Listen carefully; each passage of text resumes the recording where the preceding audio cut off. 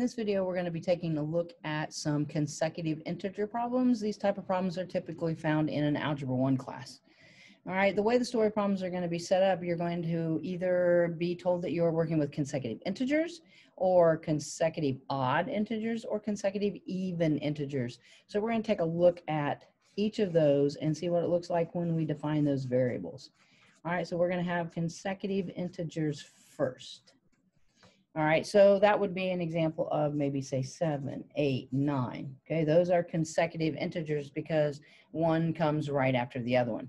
All right, now if I let x be my 7 right there, all right, what would I have to do to get to the next consecutive integer? Well, I would take x and I would add 1 to it. So that would be x plus 1. All right, how would I get to 9 if I start with x being 7? Well, to get to 9, I would have to add 2. All right, so when we define our variables for consecutive integers, we're going to define them as x, x plus 1, x plus 2, x plus 3, all right, because they are consecutive. All right, now consecutive odd or even integers.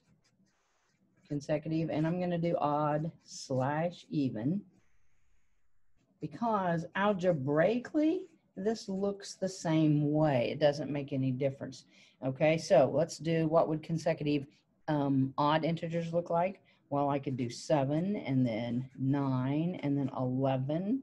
All right, those would be consecutive odd integers. If I did 6, 8, 10, those would be consecutive even integers. Okay, so the question is how far apart are each of these versus how far apart are each of those? All right, so again, if I let, say, my first number be defined by x, how do I get to the next odd integer? Well, I would have to add 2. So this one would have to be defined as x plus 2. If I let my first even integer also be x, okay, how would I get to the next even integer? All right, I would add 2 to it. All right, to starting with x as 7, how would I get to the next odd integer? Well, I'm going to have to add 4. All right, same thing here. If I started with x being 6, how would I get to the next consecutive even integer? I would have to take my 6 and add 4 to it. All right, so because consecutive even and consecutive odd integers differ by 2, we define our variables as x, x plus 2, x plus 4. Same way for both even and odd because of the way the numbers are. They differ by 2. When we're dealing with consecutive integers, they differ by 1.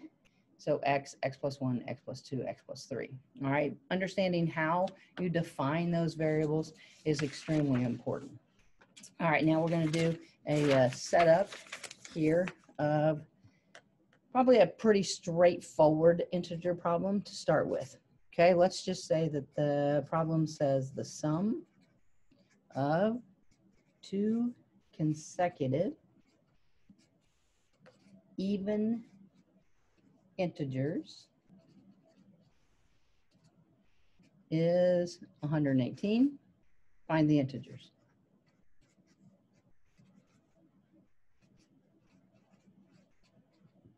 All right, so that's pretty standard, okay, for a consecutive integer type of problem that you're going to see in Algebra 1. All right, now the key here is you've got to look and decide, well, what kind of consecutive integers are you talking about? All right, consecutive even integers. So that's going to help me define my variables. We're going to do pretty much 3 steps. We're always going to define our variables. We're going to write an equation, and then we're going to solve that equation. All right, so my first step is always going to be define the variables.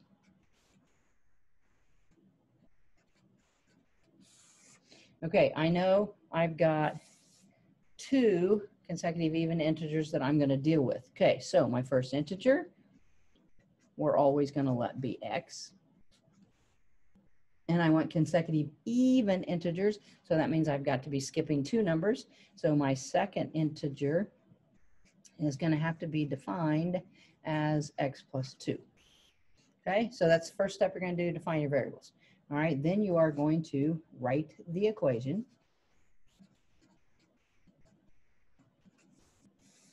All right, this is where you go back, you read the story problem, and then you come up with the equation. All right, the sum of 2 consecutive even integers is, so there's my equal sign, 118. Okay, so here are my two consecutive even integers. So if I sum these or I add these two up and I set them equal to 118, I have written an equation which I can solve. So there's my first integer being added to my second one, x plus 2. The sum of those two integers will be equal to 118. All right, from there then, you've got your equation. It matches what your story problem says, so now you can solve that equation and figure out what the answer is. Okay, so I'm just going to rewrite the equation here. X plus 2 equals 118. All right, that set of parentheses has no bearing on this. I can still add these two like terms, so I'm going to have a 2x plus a 2 equals 118. I'm going to subtract 2 from both sides of the equation. 2x is equal to 116. I'm going to divide both sides by 2. X is going to be equal to 58. All right, now ask yourself, is 58 an even number? I was supposed to have consecutive even integers. It is an even number, so I'm good to go. All right, now to answer or to have a solution here to that problem, it says find the integers. I want you to find both of them. I'm going to take this x, I'm going to plug it back into my first one, which will give me 58. Then I'm going to take the 58, plug it into the second integer. 58 plus 2 is going to be 60. So my two even consecutive integers are 58 and 60. Okay, so pretty straightforward. This process, if you follow this process, all right, you define your variables, you write your equation, and then you solve. All right, it's pretty straightforward. Defining the variables are going to be extremely important. All right, now let's maybe do a little bit more challenging problem. Let's take a look at, maybe say something that's like 5 times the smallest of 3 consecutive odd integers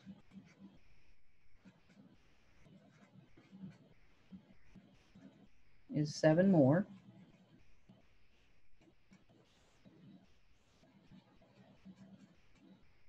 than twice the largest. Find, and this time maybe instead of asking you to find all of them, maybe it's just going to say find the largest integer.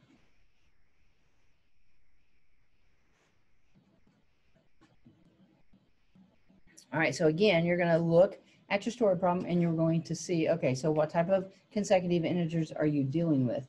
All right, clearly we are doing consecutive odd integers. All right, but again, odd integers, what do? They skip every other one. So the way we define the variables, and this is going to be the exact same way we define them when they are consecutive even integers. Okay, so first step is always going to be define the variables.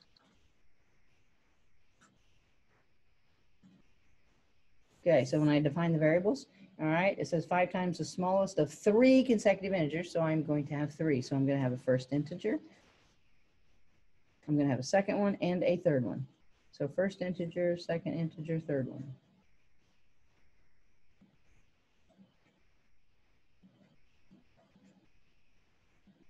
We always let that first one be x.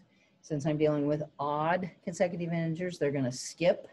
All right, so I'm going to have an x plus 2, and then I've got to skip again. I'll have the x plus 4. All right, once those are defined, then you can focus on writing the equation.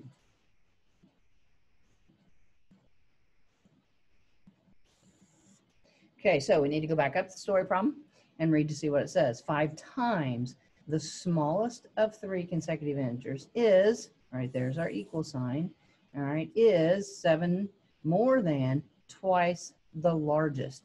All right, so work on one side of the equation and then the other side. All right, so to the left of the equal sign, 5 times the smallest. All right, well, this one would be the smallest, so 5 times the smallest would be a 5x, 5 times the smallest. All right, is, now I'm ready for the is, 7 more than twice the largest. Okay, so that's algebraic expression. This one is the largest. All right, I need twice the largest, so 2 times this quantity, and then add 7. So twice the largest, 2 times the x plus 4, and then 7 more than that. Okay, so this one, the equation was a little bit more challenging. Okay, once you have that equation written, you can recheck, double check, make sure that you're good there, and then we want to solve it. All right, so I'm going to rewrite. I'll have the 5x is equal to the parentheses, x plus 4 plus 7. All right, on that right-hand side, I'm going to choose to distribute the 2, so 2x plus 8, and then we have the plus 7 there on the end. All right, on this one, I probably am going to just go ahead and add the 8 and the 7 there. So 5x is equal to 2x plus a 15. Okay, and then now, can I move 2x to the left-hand side? I can subtract 2x from both sides of the equation so that I've got all my x's on one side. I'm going to end up with a 3x is equal to 15, which means x equals 5. Okay, now again, go back up. You were supposed to find consecutive odd integers. Is 5 an odd integer? Yes, it is. Okay, so then that means we're probably right here. So I can come back as a solution now. All right, the question just asks for the largest integer. Find the largest integer. So we really don't want to give all three of them because it didn't ask for that. All right, x is 5. That means my first one's going to be 5. My second one's going to be 7. And then the next one's going to be 9. And the question says, what is the largest integer? So really my only answer is 9. Okay, I go ahead, plug them back in. I can find what those three consecutive odd integers are. Okay, but in answering the question, I am writing a solution of 9 right there. All right, so basically just two quick examples of consecutive odd integers. All right, definitely thanks for watching. And if the videos are helping, don't forget to subscribe to the channel and share with your friends. Thanks.